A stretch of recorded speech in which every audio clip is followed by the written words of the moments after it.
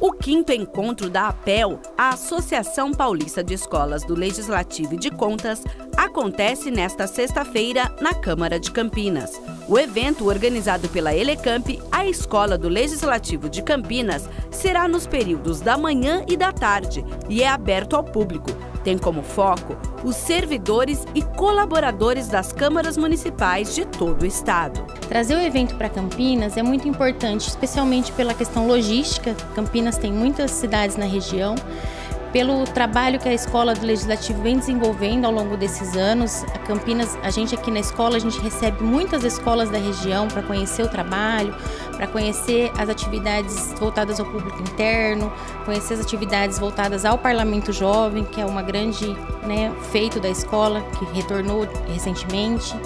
Então a escola fica como uma referência dessas escolas da região. As inscrições podem ser feitas no site da Câmara de Campinas.